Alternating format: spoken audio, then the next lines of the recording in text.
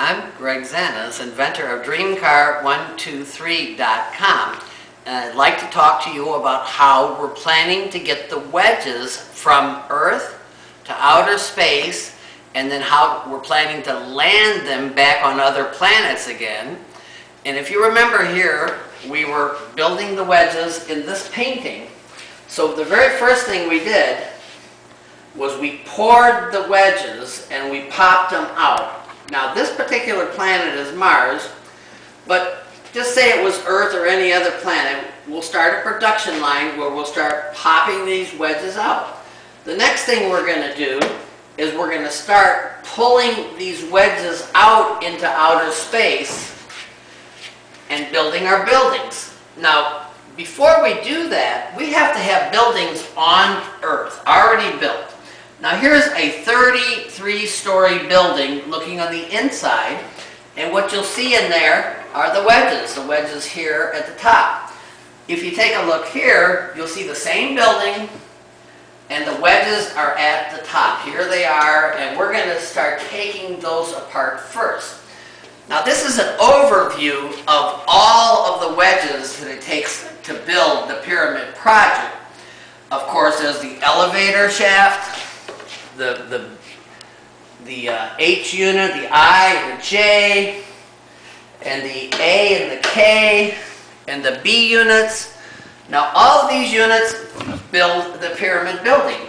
Now we're going to talk about, once the building is built on Earth, we're going to start taking it apart, literally taking it apart, starting at the very top up here. We're going to take these wedges and we're going to start popping them out into outer space, and we're going to start building the top of this building. Now we're going to build it backwards in outer space, so we're going to start from the top, building it and going down. Now I'd like to show you again the bungee cord system that will be pretty much built with a fiber of spiders, and this is a very, very strong cable. And what you see here is a building fully assembled on Earth, and we're starting to take the top layers off of the building. And if you notice here, it's very small, but when it gets all the way back around here, the building is 4 times bigger. It's getting bigger and bigger. But you see here a wedge at the very bottom of the building. If you notice here on painting number 14, you'll see this is a completed building and these are completed buildings, but you'll notice here the tops are slowly becoming missing because we're bungeeing them out to outer space. This top has about 6 stories missing. This top has about 14 stories missing. This top has about 18 stories missing. And this building has almost 25 stories missing because, like I said, we're taking them and we're moving them out here.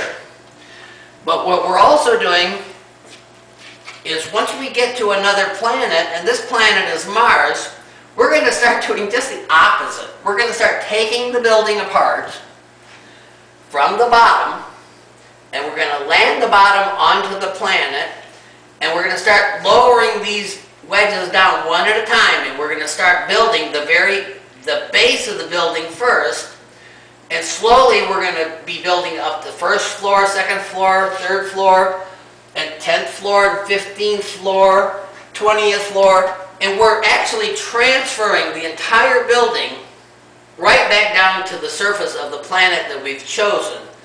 Now, along with that, it's a lot more complicated because this painting has not got any of the dream car or the dream car tunnels in place yet.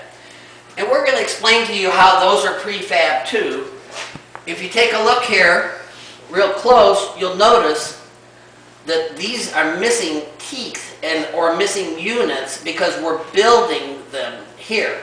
Now you can look at this both ways. You can also look at it as we're lowering these units back down to a surface, except that this is the factory surface. I just wanted to give you a little insight on what it's like to build in outer space. We're actually building the buildings on Earth. Then we're going to bungee them into an orbit around our Earth. And then we're going to send those units to the next planet, which would be the moon. And once we get to the moon, we're going to make 4 buildings flying around the moon. And once we get those built, then we're going to actually start lowering those buildings down to the surface of the moon. And then we're going to replace the existing 4 that are orbiting around the moon with 4 new buildings. And this is a continual building process. And once we get a few buildings on the moon, 4 say, and we get 4 flying around the moon, then we're going to go to our next objective, which the next closest planet is Mars. And we're going to send over there, we're going to send a building, and then we're going to send 3 more buildings. And then once we get those there, we're going to start taking those buildings apart again and start lowering those to the surface of Mars. And this will go further and further. Then we'll pick up Venus, and we'll start building on Venus. We may never land on Venus. We may never land on Mercury. And once we get those built, then we're going to send our buildings to the farthest reach of our solar system to start circling around Pluto. I understand Pluto has 3 moons around it now, so we do know that we can orbit Pluto. And once we get a very, very large building around Pluto, and we've got all of these other buildings built, we have a huge light beam aiming, and Pluto's so far away that it's pretty dark out there and it's pretty cold out there. And after that, like I said, we're going to start sending our buildings to Orion and to other star networks. And once they start going out there, like I said, it may take 1 to 2 to 3 to 5 to 10 years. And once we reach another star, and like I showed you before in the Big Dipper, we may never actually land on the Big Dipper, but we may just go into orbit around the next star. And once we're at that star, then it's really called a sun. And I'd like to tell you more in up-and-coming videos, but also you can find photographs of all of these paintings and all of these models on our webpage. And we would love, of course, for you to subscribe as we start talking to you more and more about what this project is about. It's a very exciting project. We really don't believe that anybody is really talking about going to other star systems. We know that it can never be done with rocket fuel, and the only real way to do it is with this entire project. And like I said, that this project is a very Noah's Ark type of community. What I would like to point out again is we're taking along all of our plant life. Plant life offers us food, but it also offers us oxygen.